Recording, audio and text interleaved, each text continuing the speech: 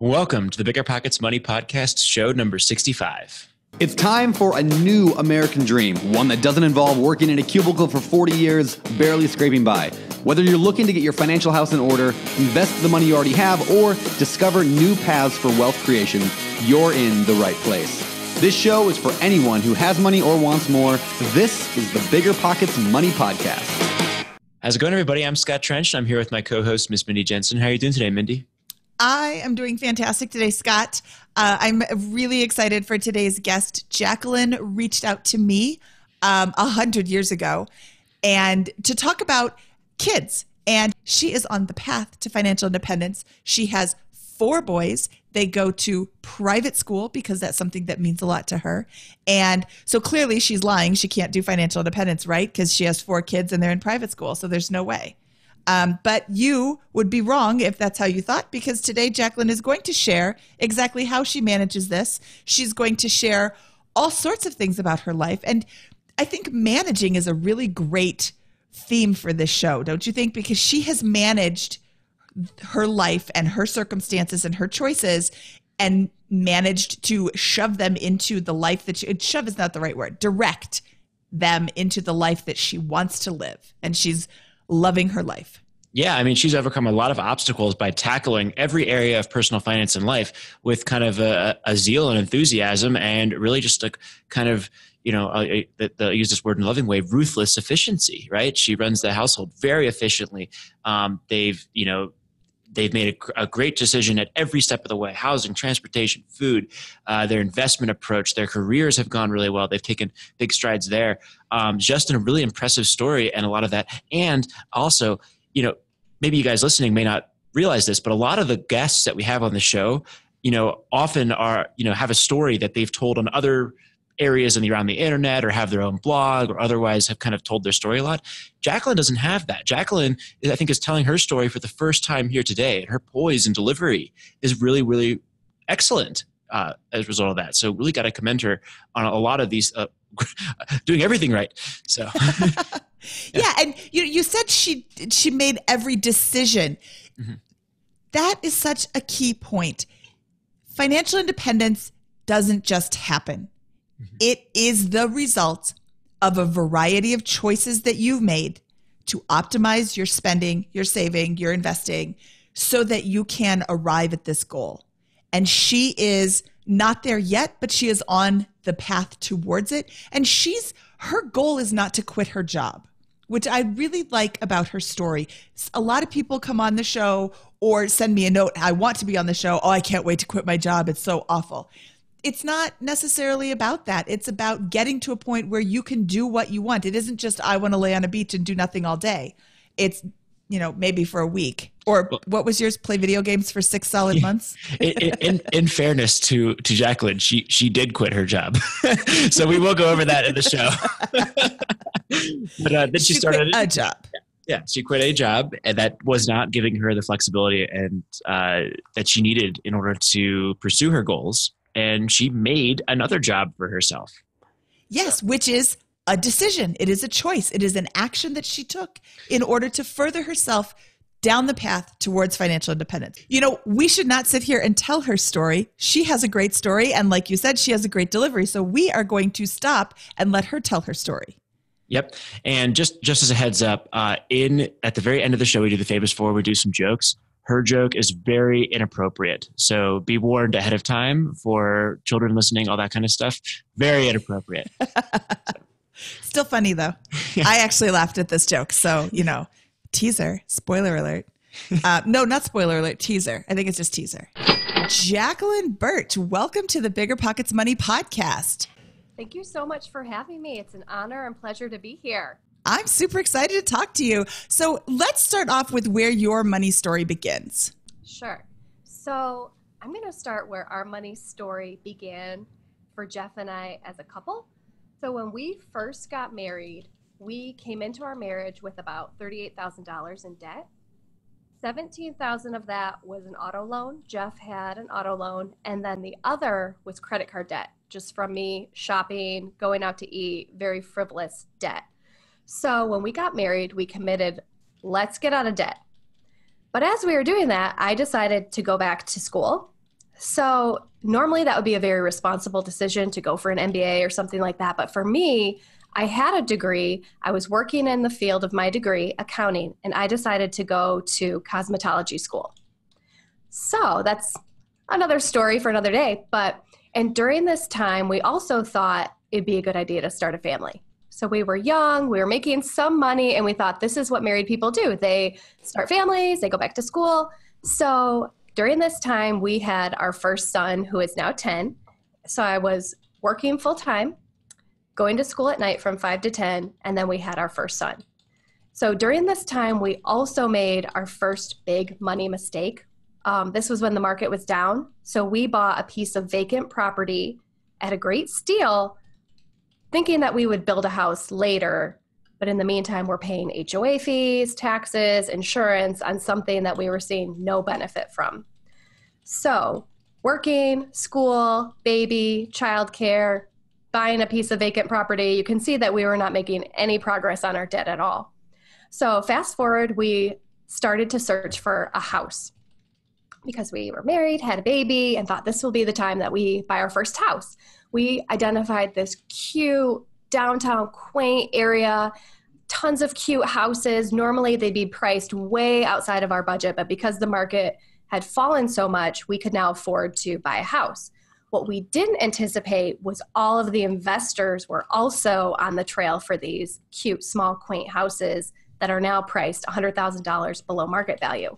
So it was a real struggle to even find houses to bid on. So we lost a few houses, and then we put in an offer on a short sale in January. We didn't hear back on that house for months. So we had a conversation and thought, okay, we have to give up on this area. It's just not going to happen for us. We need to get out of this apartment. At that time, we were living in a 1-bedroom apartment with a baby. So I'm sure you can imagine how fun that was. And we thought, we really need to brainstorm on where we're going to start looking next. Went to sleep that night. The next day, our realtor called us and said, you got the house. An investor bought it for cash, decided to flip it quickly, didn't even look at other offers, just took the first one behind his, and basically just luck, we got the house. So we were super, super excited. We bought our house for $132,000, and it was a complete dump. As in, at our inspection, I saw what I thought was a dust bunny scurry across the floor. It was a mouse. So every single square inch of our house, we have stripped down to the studs and brought it back. Jeff is super, super handy. He has his builder's license. He framed houses in high school and college, has a degree in construction management. So he has those skills that he put to work on our first house.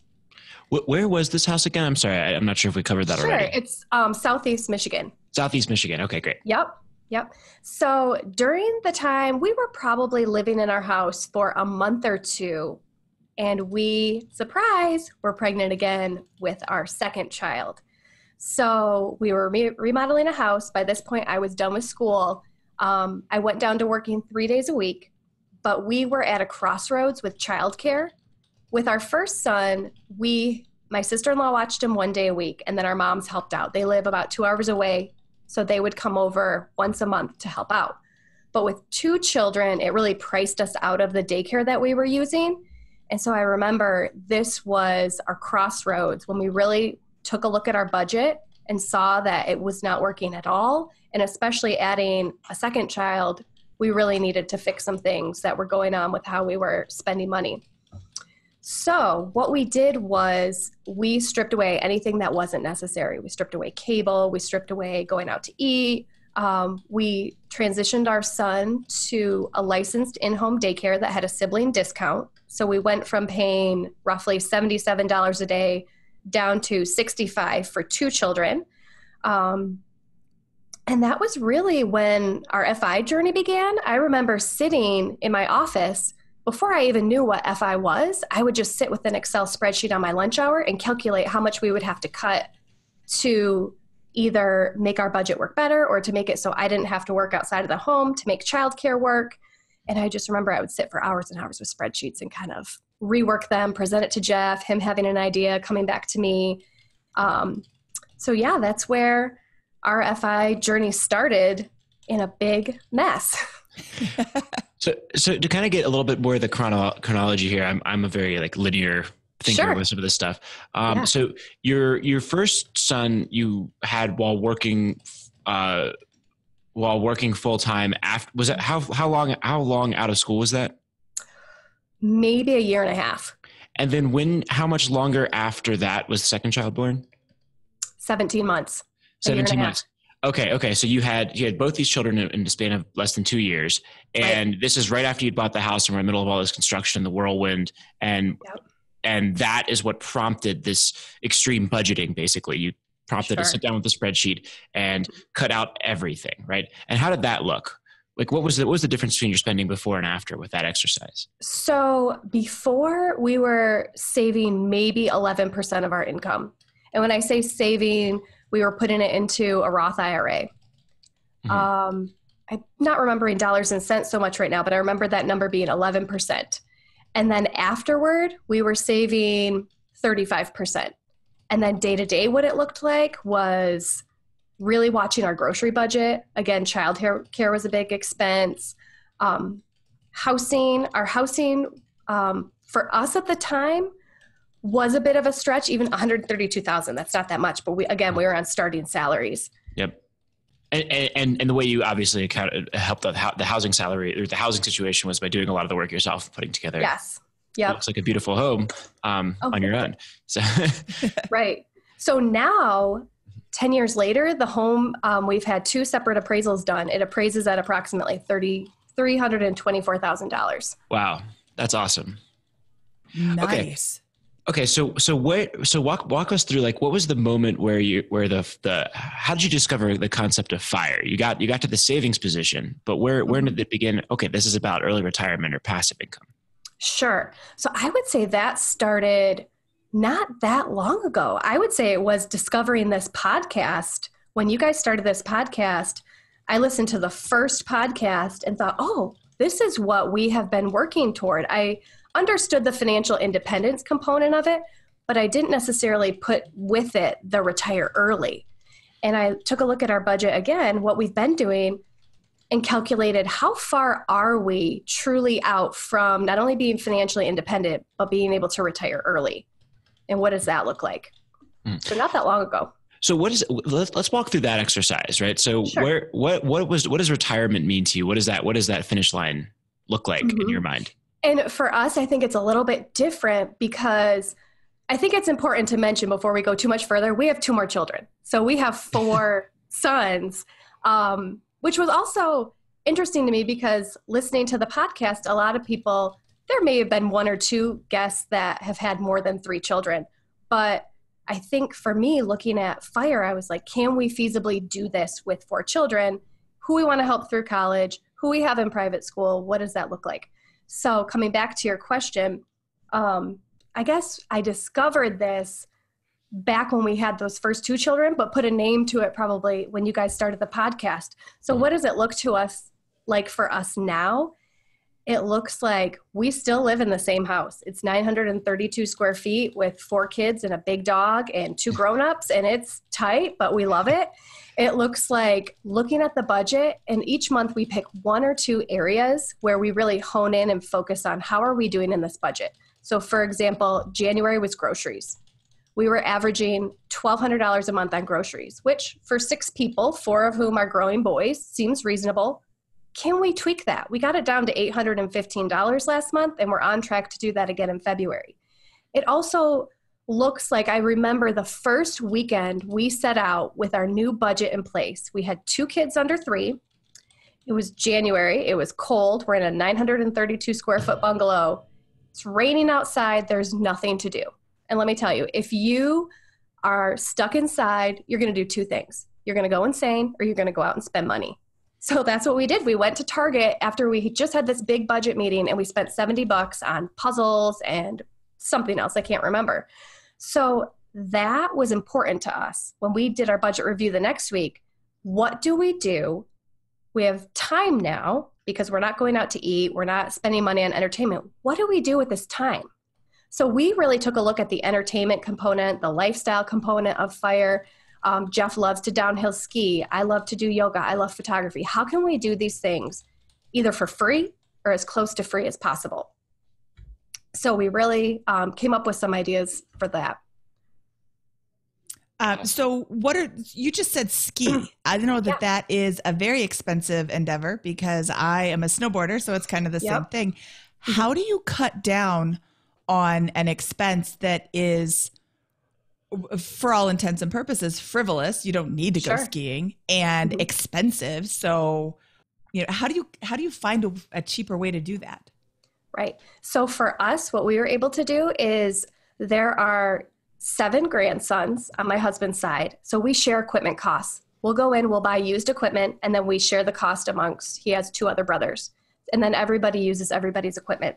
So that's one way. But the biggest way, and we were anticipating putting it into practice this season, but there's only so much time. Jeff chose to coach basketball. But next season, we're for sure going to put it into place. The local ski area you can be a ski instructor there. And it is a huge time commitment. It's at least 10 hours a week, but you and your whole family can ski for free. It's 50% off meals. It's 60 or 70% off equipment. And not only that, but if we chose to go out to Colorado, to Vail, and some of the other resorts out there, it's free skiing out there as well. So that would essentially get rid of 90% of the costs other than fuel and if we choose to have a meal out there. Okay, that's interesting that you said being a ski instructor, you said 10 hours a week. Right. Mm-hmm. Okay, so that's actually not that much. I mean, that's what, 2, maybe 3 days? Does your husband, okay, so I guess we haven't talked about this. What does your husband do for his job? He's a project manager at a commercial construction company. Okay, so he has an actual 9 to 5. Yep. So for him, it would look like probably 2 evenings a week and then all day Saturday, possibly all day Sunday. Okay. Mm-hmm. So that is a time commitment, but I mean, to ski for free, I guess if that's really important. And there are people, I live in the Colorado area where like Scott can attest, there are people who are up there every single weekend and they ski all the time. Well, and for us with 4 sons, okay, bring all the kids out. They, 2 of them are independent. 2 could ski with me. It's just kind of a thing we do as a family in the season, and it's getting us out of the house. And then if it's free to get us out of the house, fresh air, movement, it's just a win-win.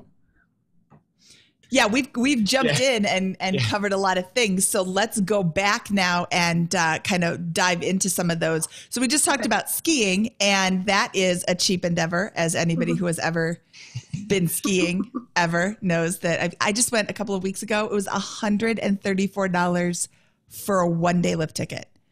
I believe that's just insane to me. So in the beginning of your story, you said that you started off with $38,000 in debt.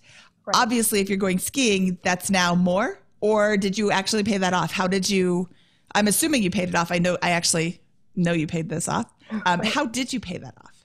So we paid it off little by little, month by month. The first thing that we did, though, was we looked at that vacant piece of property and we priced out what would it actually cost to build a house? And is that reasonable for us? It was so far-fetched that it wasn't even it was a very easy decision. So we put the vacant lot on the market, and it then sat for 2 years. And it makes me sick to think about how much we flushed down the drain and HOA fees and taxes and insurance. So we put the property on the market right away.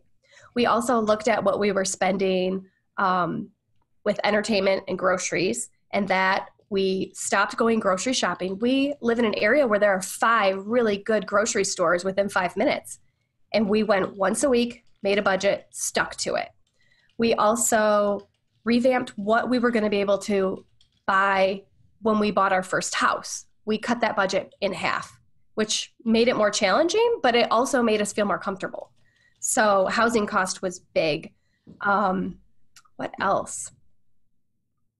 And what year was this? Was this the 10 years ago? This was 2008. Okay. Mm-hmm. I mean, if you look at the average American household budget, right? A third of it goes to housing, 17% goes to transportation, and then another 15% goes to food. And it sounds like, hey, we have this debt. We're going to make extremely responsible decisions in 2 critical areas, right? One is the housing, and the other is the food. What about for transportation? What were you driving around that time? Gosh, back then, Jeff was driving a 2-year-old pickup truck, and I was driving a Honda Civic, a 2-door Honda Civic. So that wasn't a frivolous area where we had these extravagant cars. And that was a challenge for us because when we looked at our budget, it wasn't necessarily a matter of an expense problem. It was also an income problem because we're starting off on starting salaries and we just weren't making very much. Yep. Absolutely. So you got this down. Were you able to begin making progress in the debt over the next year or two? We were. We went from saving maybe $250 a month to saving $2,000 a month. And to look at that and to say, oh my gosh, how much were you spending on groceries? It was big. Groceries, Starbucks, eating out. When you don't have a child yet, you're eating out all the time because to sit in a 1-bedroom apartment, we ended up, okay, let's go out. Let's do something. So over and over, I hear this. The first thing that people cut out is they cut out their going out to eat. Did that change your life? Did you miss it? Did you just feel depressed all the time because you weren't going out to dinner anymore? Or was it pretty easy to get rid of? I'll say the first month was really hard because we had to say no to ourselves over and over. And again, at that point, we were in an area where you drive home from work, you're driving by 50 restaurants. Our friends all were going out to eat and going out to the movies and going out to the bar and doing all these things. So to miss out on that was hard. But what we started to do was we would make dinners in. That's when we learned how to cook. We didn't join a gym, but we did start working out more regularly. And we would just go for runs. We'd get outside and go for a run, do something like that. We also traveled back to our hometown often and just spent time with family, which was nice because then mom was cooking dinner, which was an added savings. And then again, I went back to school pretty quickly. So this period of time was maybe 6 months. And then I went back to school and my life was going to work from 7:30 in the morning until 4:30 at night, and then going to school from 5 to 10. During this time period, Jeff helped his brother remodel his whole house. So his brother bought a fixer-upper and he, for free, helped his brother remodel it. But it was nice because he could use his skills and spend time with his brother doing something that he likes. He loves to build, but he didn't have to spend any money. Was Jeff earning income during that project as well? So that was on top of his job? No, he did it all for free. Oh, wow. So, during this period you were at school, he was working for his brother for free, and you were able to still save money and accumulate? Yep. That's impressive. Wow. And Jeff was just so supportive of me going back to school. He would make my lunches, so there was no incurred cost of going back to school as far as like, oh, I didn't get to pack my dinner, so I'm going to buy dinner. We were very intentional about making sure we had our meals packed for the week ahead of time. So as you, over what period of time did it take you to go from $250 a month in savings to $2,000 a month in savings? Was that almost immediate? Immediately. Really? Mm-hmm. Wow. Wait, how often were you going out to eat? This sounds like the Waffles on Wednesday couple when they were, what did they say? They spent $30,000 one year at a bar? Oh yeah. Bar and grill, not just bar. It was at least 4 nights a week. And then when we would go out on the weekend, it was probably $100 or $200 in dinner and drinks. Wow. Friday and Saturday. Wow. Okay. So this $200 a weekend, $800 in a month. This one fairly big, but also small change. It's not like you're not eating at all. Right. You're just not eating out. Right. This one change helped you save so much. So how long did it take you to pay off your $38,000 in debt? Gosh, that's a good question. I can't remember exactly, but I remember because then we bought a house. So I felt like even though it was a mortgage and typically people don't include that in their total debt figure, I did. So I felt like we never got fully out of debt until we paid our house off. How long did it take you to pay your house off? We paid that off 2 years ago. Okay. So a long time. But we added 2 kids and... It's not 30 years. Right.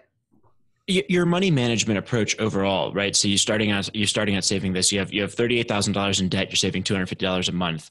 What do you apply the increased savings to? Do you build up an emergency fund? Do you pay down the debt? Use it all to pay down the debt, or do you invest and pay down the debt with a hybrid approach? We started to invest in our Roth IRA, so we put $800 a month toward our IRAs, and then the rest we would put toward debt. Got it. Okay. Mm-hmm. And then that took you about what, eight years or so then to pay off everything, right, including the mortgage? Including the house. Yep. Okay. And what do you do now with excess savings? What's your money management strategy Sure. now that everything's paid off? Sure. So anything above $10,000, we feel like $10,000 is an adequate amount in cash to make us feel comfortable.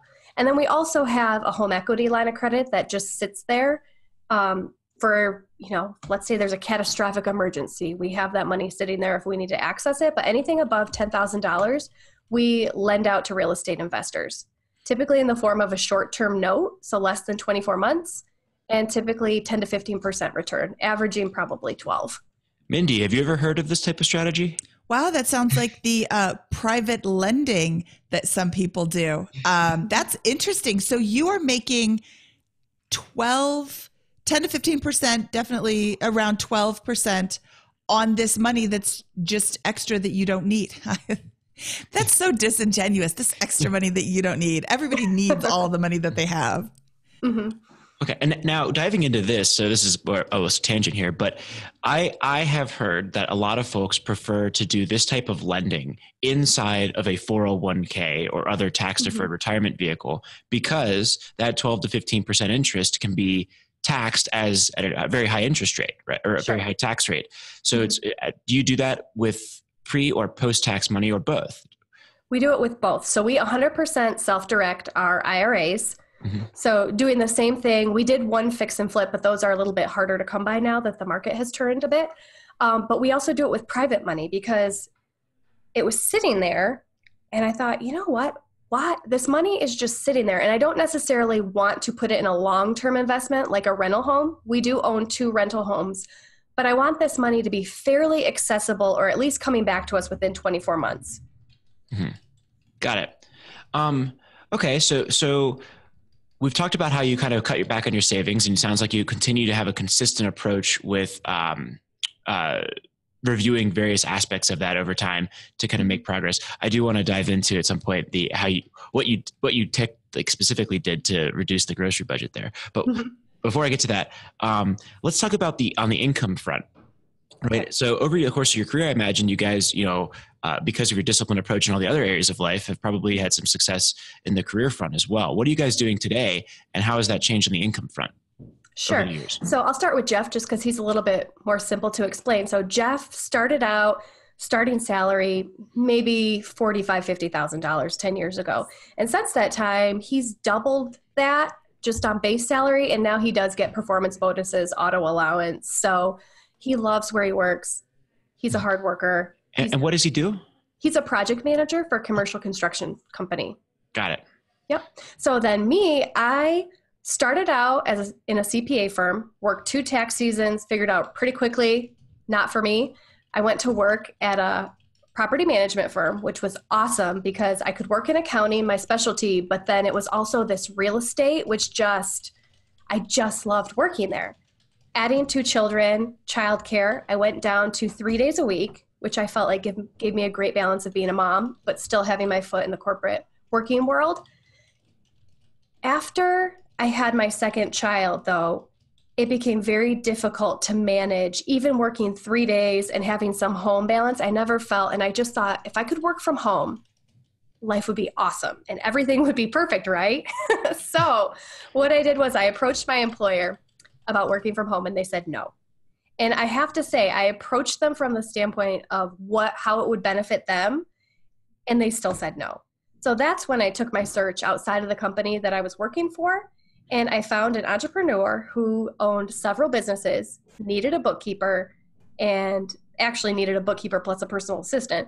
And I started working for him, but I kept my job for about 3 months. I worked my tail off. And finally, working for the client from home grew so much, and I had other people approaching me that I needed to make a decision, which was super scary because I had the security and the comfort of the paycheck from the other job, but I had this ability to work from home and grow a business if I chose the other. So I remember the day I quit my job, and I remember walking out super, super slow because I wanted to remember what it felt like to take a big risk. And since then, so I've been working from home since 2012, September of 2012. And I started out making maybe $40,000 a year. And now I've grown where net I make about $60,000 a year. Oh, that's great. So, I mean, so you basically tested this concept by just working double two jobs for 3 months. Once you were confident it would work, that's when you took you made the transition. How did you, or I guess, what was life like before and after? Was it the change that you were hoping for? For all this Not at all. Not at all. Yeah. So working from home, I describe as the best of both worlds, because you're still working and producing, and my kids see me working, and I think that's so important. It also is the worst of both worlds, because clients still need their financial statements, and they need their cash consulting that I do each month. They need those things, and the baby's homesick, and there's no daycare and there's no family support to really call on. So it's all on me. And what I say is, you know what? It's hard, but it's worth it. Childcare isn't free. Working isn't easy. Raising kids isn't easy, but it's so worth it. I love what I do, and I love raising my family, and it's worth it. How many days a week do you pay for daycare and those types of things while working from home? Is that still come up? Sure. So during the school year, all of my children are in school except for the youngest goes 3 days a week. He was going to an outside daycare 2 days a week, 2 full days. So I would hammer it out those 2 days. Since November, that has closed. So right now I'm in the process of, let's see if I can do this on my own. And it actually hasn't been too bad. I wake up super early and work. He still naps. I work during nap time, and I work in the evening. And then sometimes I work Saturdays just to really get some good projects done. What I'm trying to get at is, if you had worked 5 days a week, how much would you have had to pay for childcare during the last 2 years? Oh gosh, a lot. Especially for 4 kids. For 3 kids, we thought we were done having children after 2 because it was so expensive. We did the math and we just couldn't add a 3rd child. Working from home allowed us that flexibility to grow our family. Okay, but what I'm trying to get at is this is a maybe $100,000 to $120,000 decision for your family per year. Yeah, and if you compound that, yeah, huge. Yeah, so I mean, not even counting the long-term investment aspect of how much that you wouldn't have been able to save and invest. I mean, this was a huge decision that seems like very critical to your overall plan here. Was being able to do this, and it sounds like it's worked out in a lot of ways for you. It has. And if I were listening, I'd be wondering, how did you find this person? I have people ask me all the time, how do you find clients? I found that first client on Craigslist. I just typed in the keyword that I searched for on Craigslist was telecommute and work from home. And I did that for probably 4 months before I found that client. And then from there, when I'm out in the world, I just ask people, what do you do? And I mean, it is a bit of selling, because you're convincing people who have had in-house bookkeepers to now have an outside, I'm somewhere in between like a bookkeeper and a CPA. I like to think of myself as like a mini controller. You're getting a bookkeeper, but also someone to manage your accounts receivable, accounts payable, all that stuff. But you have to talk to people. You have to sell it a little bit, I guess. Yeah. I mean, it sounds like something that people would really want. Sure. That sounds great. Well, you know what? That's a good point, Scott. I hear people say this all the time. Oh, I would love to be able to work from home. I want to stay home with my kids. I want to do this. I want to do that. Okay. What steps have you taken? Well, I asked my employer once and they said no. Sure. Mm-hmm. Period. And that's the end of their story. They didn't go out and I've heard people, I can't remember who we interviewed. They asked their employer said no. So they came back and asked their employer again, and the employer said yes, because they framed it in a different way, or they said they were going to quit or whatever. So asking once and then taking no for an answer, you're going to have not the life that you want. You're going to have the life that is given to you, but you didn't take no for an answer. Boss, can I work from home? Here's all the reasons why this would be great for you. No. Okay, thank you very much. And I'm going to go, and now I'm searching. And it took you 4 months. I think that's important to point out. If you go on Craigslist and you find a work from home job the first day that you look, you should also buy a lottery ticket too, because that is the luckiest day of your life. It takes work to get the life that you want. Mm-hmm. And that doesn't mean that it's not worth pursuing, but it took you 4 months to find a job. And now you get to work from home. You get to see your kids all the time. That's so powerful. I mean, I'm trying to be really careful not to tread on anybody's toes. If you are a working mother, that's great. If you work outside the home, I am not casting any judgment upon you. But when I had kids, I wanted to stay home with them. So I did, but I planned in advance so that I would be able to. And that's how my journey looked. But your journey is a little bit different. You still, at the end, you got home with your kids and now you're leading the life that you want. I'm assuming, right? I mean, nobody comes on this show, oh, my life sucks. Let me tell you all about it. Right. And I mean, it's not easy. My son comes, he'll sit right next to me and he'll tell me about his day. And I'm in the middle of a project and I kind of have to say, this has to be finished first. That sucks, right? I mean, nobody wants to have to tell their kid face to face, this has to wait. But I think it's so important that they do see the sacrifice that work is work. And this is what we do. And this is what mom gets to do to be with you. But this is also what we have to do because we have a larger family and we're trying to make these steps toward financial independence and retiring early. I'm glad you brought up the larger family because that's another question that I get frequently. How can I do this with kids? Mm-hmm. Again, you have to make the choice. Did you say you have 4 kids in private school? I do. That's also a choice we make that has prolonged our FI journey significantly. We pay $1,500 now. It will be $1,700 next year when the littlest is in full-time school. That's a huge expense. Per student? No, for all 4 of them. Okay. So I've done the math, compounded. It's just... everybody has deal breakers, right? Everybody has something, and this is our thing. We're willing to live in a smaller home. We're willing to take less vacations. We're willing to work longer and harder to do this for them. And so what were some of the things that prompted this private school choice? So I went to public school growing up. My husband went to private school. I would say our faith and wanting that to be a part of their everyday was super important. And also, when we went on that initial tour for preschool 10 years ago, we just felt so comfortable and felt like it was where our kids belonged. So. Yeah. And I'm going to point this out because I'm sure that there will be people who make comments. Oh, well, they're going to private school. They could have it so much faster or whatever. They're making this choice. You are making this choice. You're saying you're making this choice, but personal finance is personal. Right. And you get to make the decisions that affect you personally because it's your choice. And if you want to send your kids to private school, then send them to private school. Right. Yep. Or some people, date nights or going on vacation or, making cross-country trips to visit family is super important. This is just our one deal-breaking thing. And let me point out something else also, that most people's housing expense is probably going to average greater than $1,700 a month. Maybe $2,000 a month for a family of 6, right? Really, regardless of where you are in the country, right? If you want to live in, a nice place, this, you have completely eliminated that, probably only pay taxes, insurance, utilities for your place without mortgage payment. So you simply are diverting that expense into your children's education is one way of looking at it, right? Because you've made those choices elsewhere.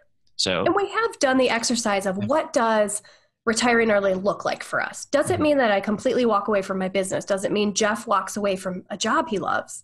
And the answer is no. So if we aren't in an uncomfortable situation, we don't feel necessarily this race to get there. So if the journey is prolonged a little bit to send our kids to the school that we love, it's worth it. That is fabulous. Because financial independence shouldn't be, oh God, I can't wait to quit my job. It should be about the journey. It should be about what you're going to do after you get there. And continuing your job, if you love your job, is a valid choice, says the girl who's continuing her job because she loves her job. Okay. So let's transition into some tactics that you're going about, because it sounds like you are so strong on all of these different types of all of the different day-to-day details. You have a great approach, a great strategy, a vision of what you want your life to be like, and you've made a bunch of things. But I mean, like going back to the beginning, how did you cut your grocery bill from $1,200 to $800 last month? Sure. So we averaged $1,200 a month on groceries. Some months it was $1,400 because, like I said, we live by 5 amazing grocery stores and stopping by on the way home from work, Jeff picking up, box of cereal because we're out. So I think she's been a guest on your show, Erin Chase. Absolutely. So I heard that her program pays for itself, and by and large, it sure did. She had my ear. She has 4 sons. Her sons are a little bit older than mine, so she had my ear from the get-go. Okay, if she can do it, I can do it. So what that looked like was, for kids, snacks that are in the house will be eaten. So I only bought snacks for the coming week, and when they were gone, they were gone. It also looked like cooking everything at home. So we buy a lot of fresh produce. Typically, we are very routine eaters. We eat the same thing for breakfast, mostly the same things for lunches, and then dinners. We cook a huge tray of chicken on Sunday and make it into about 4 different things throughout the week. So just really having a routine of cooking. And I'll tell you what, it doesn't get boring because roasted veggies, you can put different things together to make it taste different. Also, my kids are not picky eaters. They will eat anything under the sun. So I know that's a huge point in our corner, but that's how we did it. So I would go to like a big box store for my chicken and for things like fishy crackers once a month. And when it's gone, it's gone. And then go to the grocery store once a week and completely eliminated any extra trips. If we are out of Rice Krispies, we are out until the following week.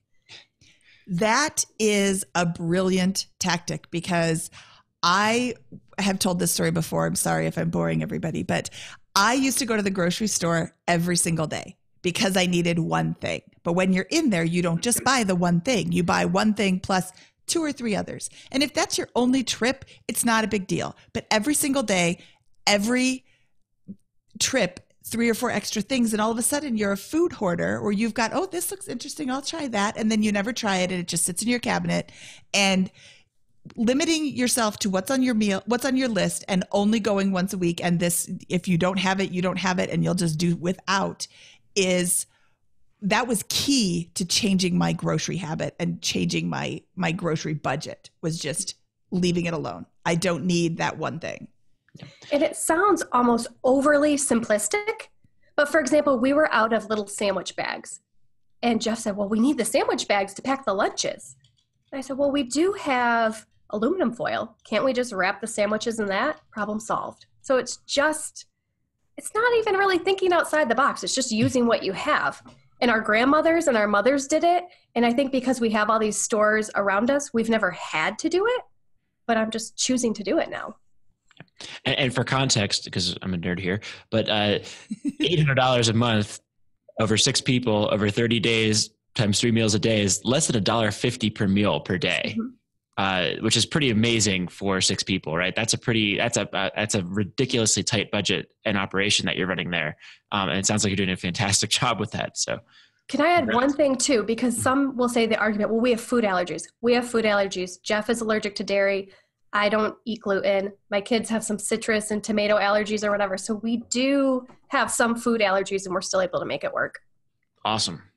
Yeah. And that's okay. The citrus, you can kind of leave that out, but the gluten and the dairy, that's a big issue that you have to deal with. It's not just, oh, I don't eat, limes.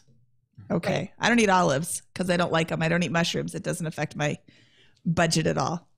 Right. One more question. So we know about the house, it's paid off. We know about your food budget. What anything you're doing special for your transportation? Are you still driving the same cars? So because we have 4 kids, I was in a Ford Explorer for a while, and we have a huge dog. She's 80 pounds, and we travel to visit family over the summer quite a bit. So I drive a 2017 Expedition. Typically, I just drive the kids to school and back. I work from home. There's very little fuel costs there. We paid half cash and then used our line of credit to finance the rest, and then paid it off over 6 months, just diverted savings to that. Jeff drives a 2008 Honda Civic with 190,000 miles. Was that your two-door Honda No, Civic? but it was my parents'. Awesome. Well, let's go on to the investing side. How did you get into, let's start with the note investing. How did you get into that for the first time? The first time, so my dad is a dentist by trade, but he lost, I think, over half of his retirement when things crashed. And that's when he started to invest in real estate. And that's a lot of work to invest in real estate. You're signing documents, you're doing this, you're that, on top of a full-time job. So he got into note investing. So our first investment was a partnership with him for a real estate investor on the west side of Michigan. Okay. Did you know him? My dad had vetted, and I trust my dad's process as far as looking into the background, talking to investors, talking to past investors. Okay. Okay, and presumably that went well, and you continue doing it from there. Have you started to originate those deals yourself? I have, and how I find investors is one of my clients. So what better investor than I see the cash inflows and outflows day in and day out. So I feel very comfortable in what he has going on. And then others I found on the BiggerPockets community, I found at local real estate investors, and we just, ask for financials, look through the financials. And we also talk to current investors and then past investors to see how the deals went. Okay. Are there any deal breakers for you when it comes to lending to somebody? Well, I'm sure there are. That's a terrible question. Sure. What are the deal breakers? So first, the term of the note, we want 24 months or less, just because we want it to be a little more solvent than, let's say, a 10-year project, something like that. Also, they have to be local, because we just don't feel comfortable outside of the state of Michigan. That could change, but for right now, that's where our comfort level rests. Okay. Okay. Okay, let's go. Let's move on to the investment properties that you have. Mm-hmm. So you have 2 properties. How'd you get into those? So the market was still a little bit low. This was 2015. So I always knew I wanted to buy rental houses. And Jeff didn't feel super comfortable with it. And we had just gone through a period of having kid after kid after kid after kid. And I remember the day after we had our 4th son, I found this property and I really wanted to buy it. And Jeff just said, "You are absolutely out of your mind. You have 3 children, a business, and a brand new baby. This is just, biting off more than we can chew." And my heart just sunk because I knew it was such a good deal. So fast forward, my youngest son was probably 6 months old. And I found this property on the MLS, and there was a footnote, and it said, "Seller wants to continue to rent the house." And I knew the property was a good deal. It was listed $20,000 under market value. And okay, they're going to continue to rent the house. The house was in great condition. We went over, viewed the property, and what happened was it was a family that was going to be foreclosing. So they were trying to salvage by doing a short sale. And so this is a little bit unique in the sense that from the get-go, we purchased the property knowing that the family wants to buy it back when they're able to get a mortgage and kind of recollect their finances. So again, it was such a great situation in the sense that the home was so well taken care of, and they continue to take great care of it because in their hearts, it's their home. So we purchased the house for $65,000. At the time that we bought it, it appraised for $90,000. Now it appraises at $110,000, and they're going to buy it back when they can for around $100,000. That's awesome. That's a great deal. So how about the second one? The second one I found on Craigslist. Again, the search term I used was this particular area and then tenant. And it was just a couple who wanted to liquidate their funds. They had a tenant who'd been in the house for 7 years. She's still our tenant today. And the home costs $46,000. It's a small 2-bedroom house about 2 miles away from our first rental property. And they're about 20 minutes from our primary residence. So super convenient if we have to run over there, do a repair, anything like that. Is this one a long-term hold? It sounds like the first one you do intend for the occupants to buy that place back, and you think that it's likely. Is this one also? The tenant has expressed interest in buying it, and we would sell it just, out of the goodness of our hearts. She's been there forever and wants to own it. So it could go either way. We're happy to hold it or we're happy to sell. What I think is really interesting about your overall investment approach and what it sounds like your philosophy is that you're really focused on these short to medium term investments, and really kind of have a lot of exits in all of these things. Whereas I think a lot of the investors a lot of the investment philosophy we see on the show in the past has really been more focused on very long term and the, stackable, reliable, passive income generation. Sure. Would you say it's an accurate commentary on your philosophy? Yeah, I absolutely would. And I think the key reason is, again, having a larger family and not knowing what's coming healthcare wise, or I work from home. What if I lose all my clients in one fell swoop? Just kind of having a little, I don't want to call it a safety net because that's not what it is, but having a little bit shorter term investment strategy allows that cash to be coming back to us sooner than it would otherwise. Okay. Well, and she's not looking to quit her job. You like your job. Your husband likes his job. So that's a different mindset going into it in the first place is I'm not looking for this to replace my income. Right. Are you? Go ahead, Mindy. I was going to say, are you looking for more rental properties? Is it just if something good pops up, or are you kind of done with that? I think we would take on one or two more.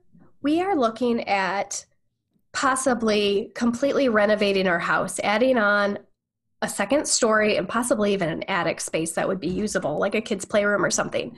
So because of that, I think we want to keep our finances as liquid as possible to be able to either pay for it with savings or pay for it with a combination of savings and using our existing line of credit.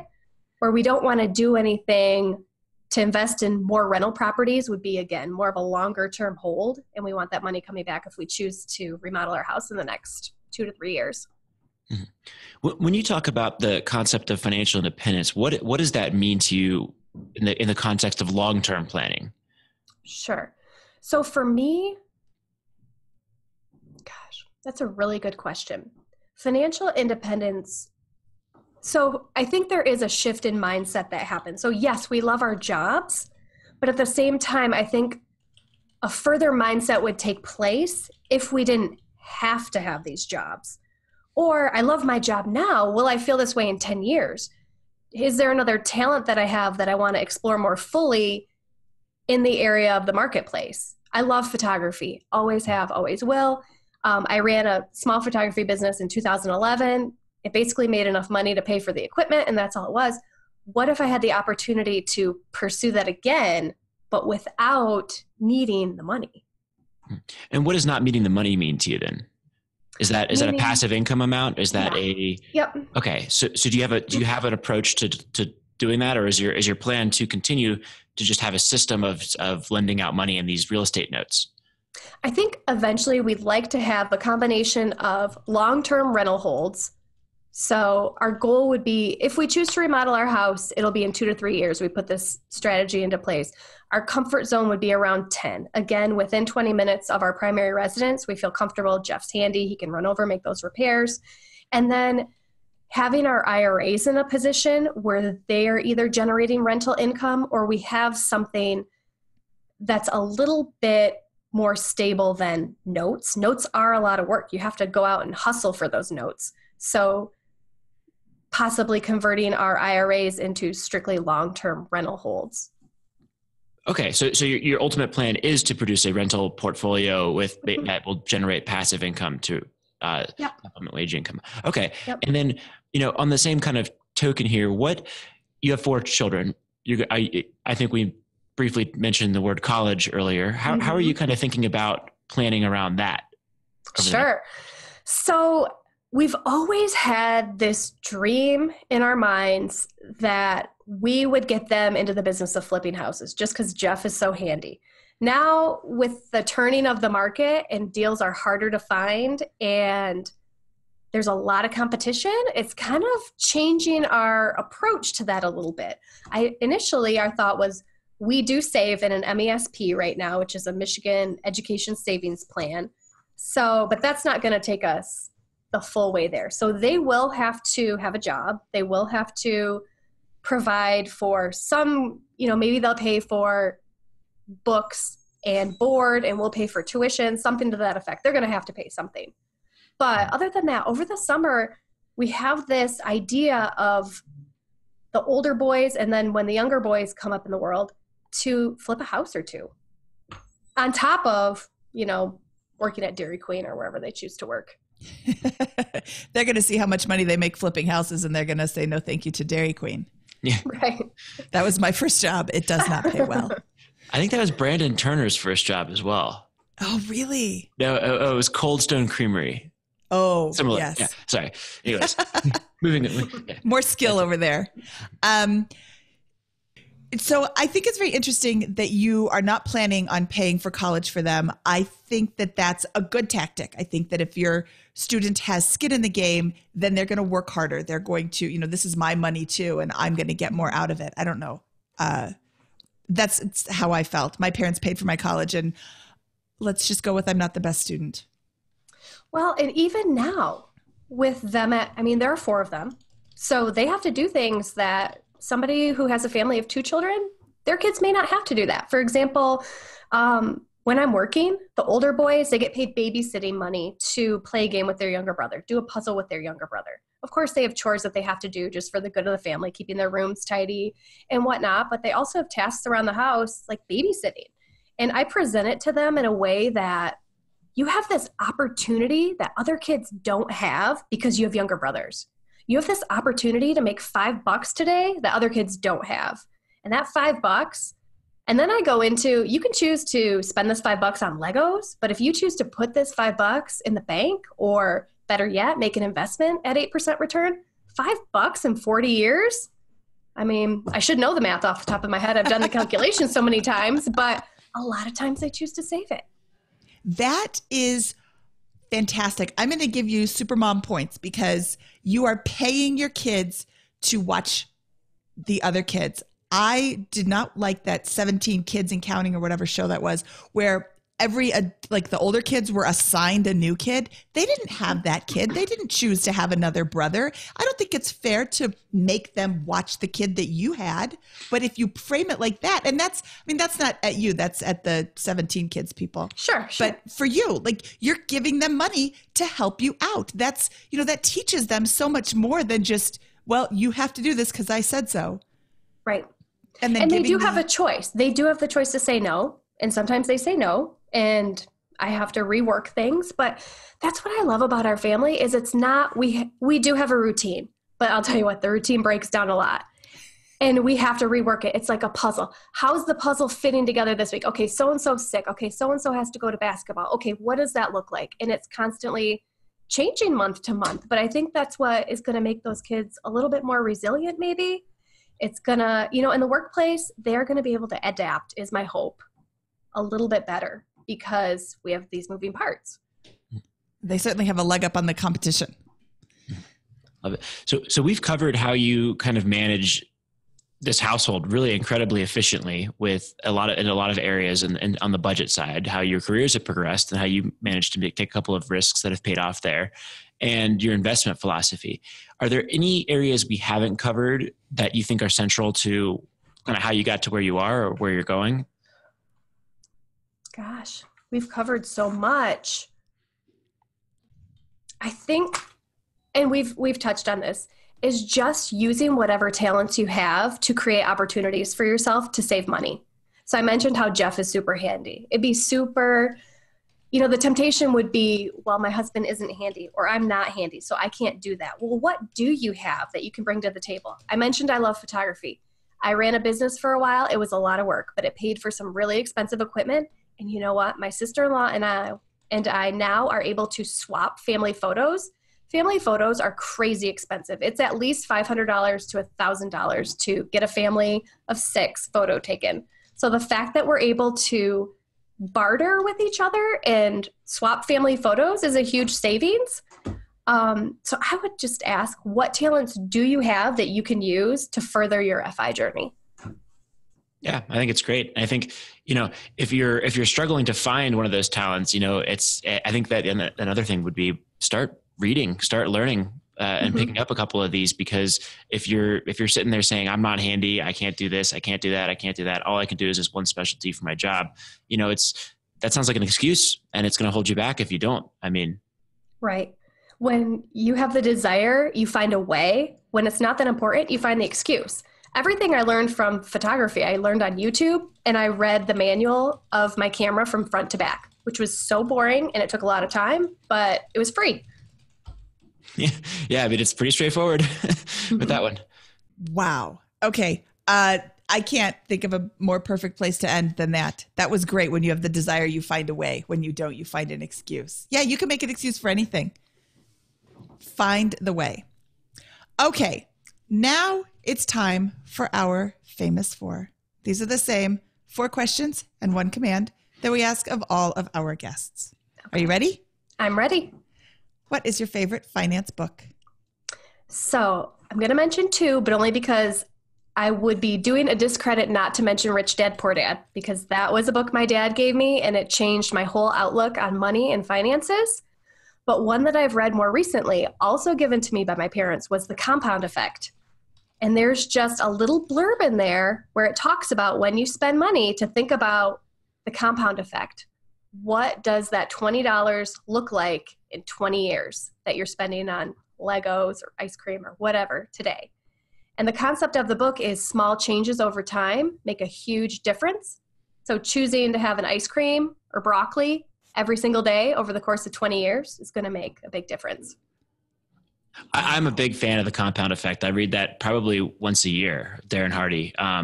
Just a great, it's such a simple concept. It's just it's so effectively demonstrated in that book. I mean, just do the same thing over and over and over again. It's your habits that define you and lead you to success. And it's that philosophy, just getting 0.5% better each day. And it builds up to these huge positive outcomes, just like you've demonstrated over the last 10 years with your journey. So I love that book. All right. What was your biggest money mistake? This was huge. Absolutely huge. So this was 2 or 3 years ago. I thought I was savvy enough to invest in stock. So we're investing in real estate, doing all these things. So I invested, I can't remember. It was at least $50,000 or $60,000 into one stock. It was called CIMA. And I got impatient, got nervous. So I bought it for about $2.50 a share and I sold at $1.50 a share, taking a $20,000 loss. So the kicker, and I cannot bear to do the math, CIMA 6 months later ended up skyrocketing to about $12.89 a share. So if I just would have held that stock 6 more months, I would have made a killing. Why did you invest in it? I had read that they were coming out with some new awesome drug, which they did. I'm not a seasoned stock investor, I rolled the dice and I lost. Got it. Do you invest?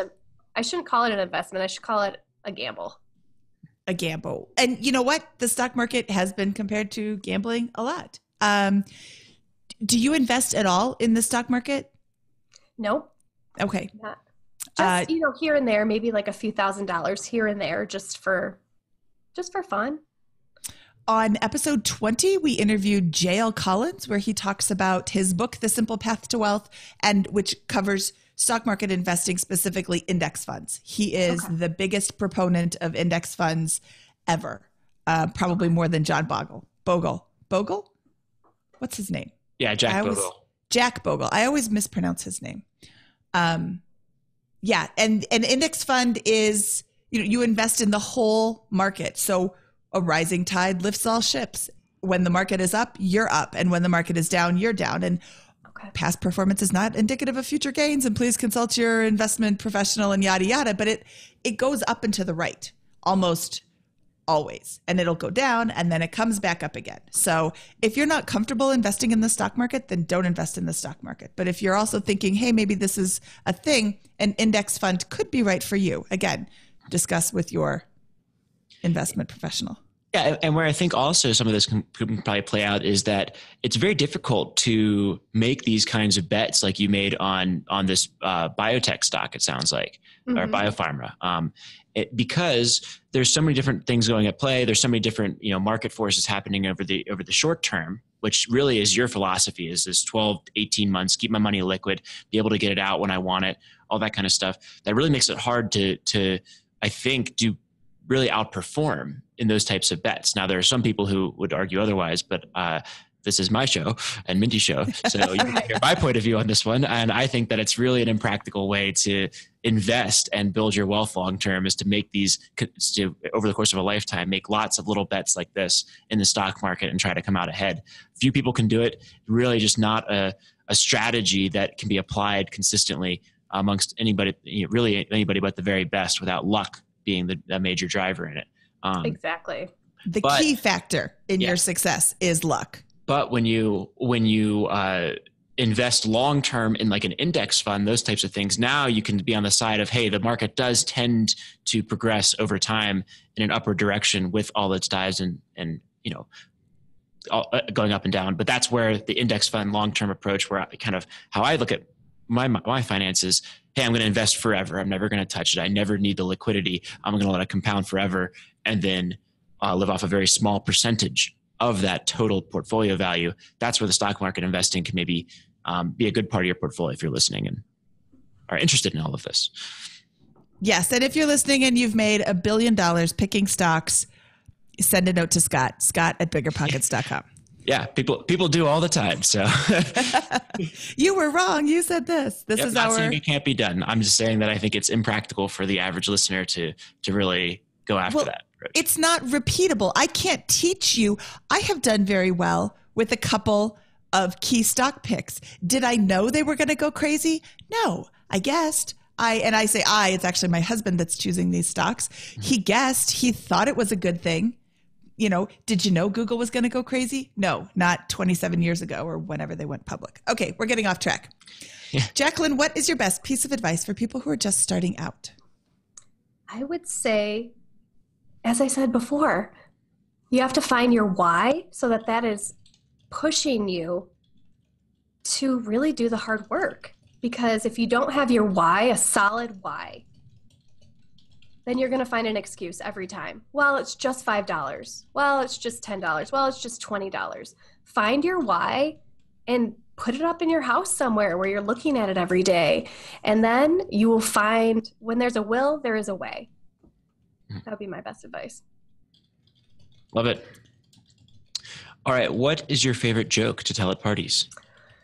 Well, not that I go to many parties unless they're birthday parties for youngsters. So I asked all the boys and none of the jokes that they gave me were appropriate except for this one. So I want to hear these inappropriate jokes. Oh my gosh. Of course, they all have to do with bathroom humor because they're boys. But yes, the one appropriate joke. What did the paper plate say to the other paper plate? Lunch is on me. Nice. So bad. That is very cute. Whichever boy said that, that's my favorite joke I've heard on the show so far. Can we hear one of the inappropriate ones? Oh my goodness. Have you seen the movie Constipation? No. Hasn't come out yet. That's not that inappropriate. Oh, they're so bad. I thought it was going to have poop or butt in it because that's how it's not just little boys that love toilet humor. It's also little girls. We're going to build up in the intro how inappropriate these jokes are so that people are very wary and listen all the way to the end. And then they'll get that one. So again, you can complain to Scott at BiggerPockets.com. Okay, Jacqueline, where can people find out more about you? So my husband and I were not on social media, but we do have a BiggerPockets profile, and it's under my name, Jacqueline Burch. Okay. I will link to that in the show notes. The show notes for this episode can be found at biggerpockets.com/moneyshow65. Jacqueline, this was great. I get a lot of emails from a lot of people about, how can you pursue financial independence when you have kids? I can't do it because I have kids. I have 2 kids. I have 3 kids. Well, guess what? Jacqueline has 4 and she's doing it. So it can be done. You just have to make some sacrifices. You have to choose not to go out to dinner 4 nights a week plus every night on the weekends. And you have to choose to stay home with your kids if that's what you want to do. And, but everything's a choice. And your choices seem to be leading you down a pretty awesome life. Thank you very much. All right. That was Jacqueline Burch. Mindy, what'd you think? I love her story. What I love about her story is A, it's repeatable. It is super, super repeatable. And B, she chose the life that she has right now. All the decisions that she has made have been to get to the life that she wants. She is not letting life drag her along, which I think is what happens with a lot of people. What was her quote? When you have the desire, you find a way. When you don't, you find an excuse. That's so perfect. That is absolutely spot on, like in 2 sentences, an overview of the psychology of the world.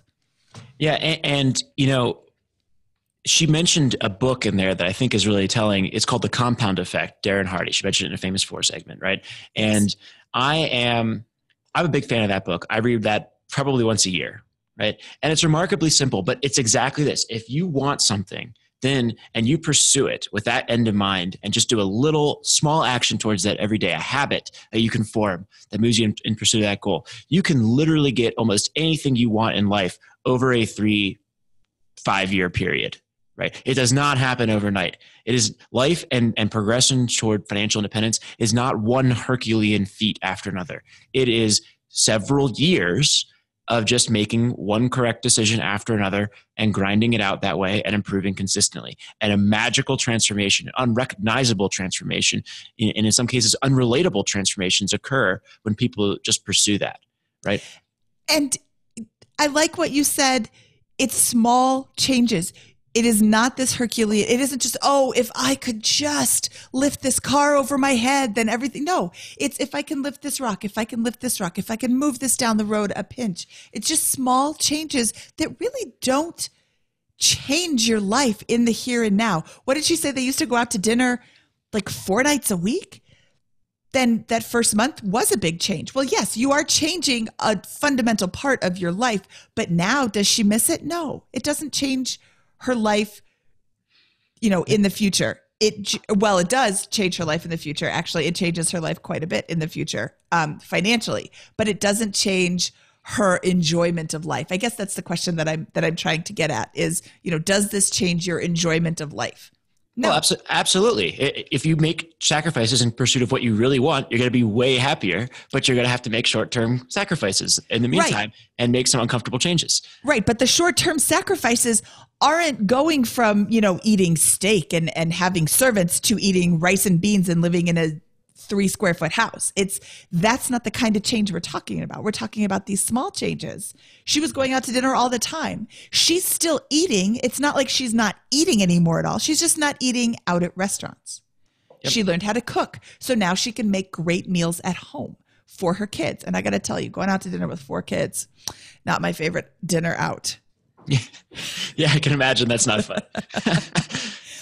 Another part of her story I loved was that she asked if she could work from home and her boss said no. She's like, okay, I'm not going to take that as my answer. I'm going to go out and find something else. And she went out and found something. She started looking on Craigslist and it took her 4 months. So for 4 months, she had this, I want to work from home, but I can't mentality. And she continued to look for another job.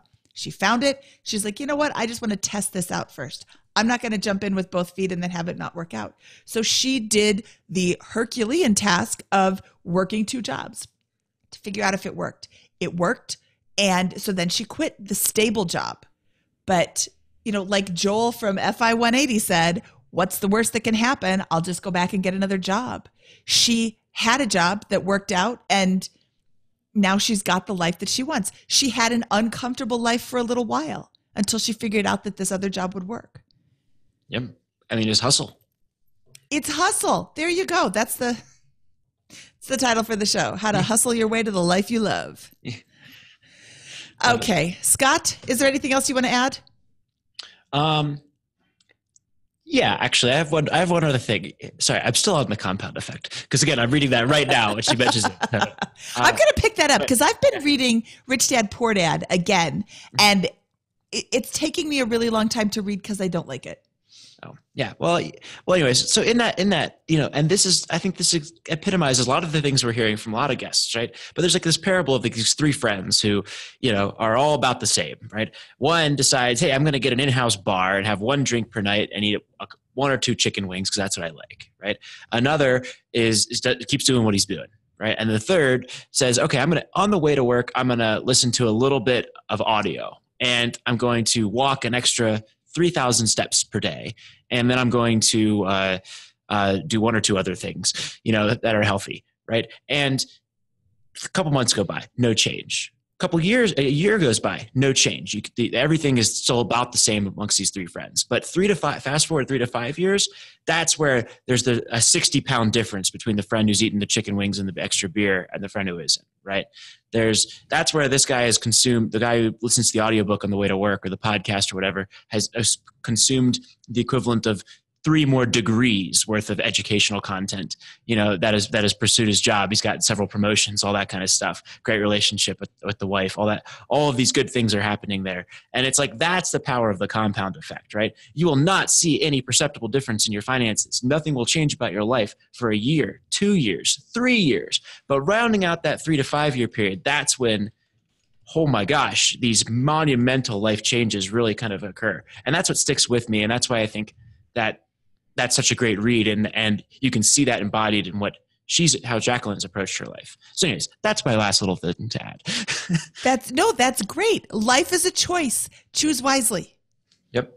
Okay, Scott, before we get out of here, somebody sent me a note a couple of times saying that saying over and out is improper radio etiquette for the military. And I have spent 0 days in the military, so I didn't know that. I just see it online or see it on like movies and whatever. So I've been changing it up, and I got an email from Quentin who said, I miss you saying over and out. I've heard it on other shows, so, whatever. So from episode 65 of the BiggerPockets Money Podcast, with permission from Quentin, he's Scott Trench, I'm Mindy Jensen, and we're saying over and out.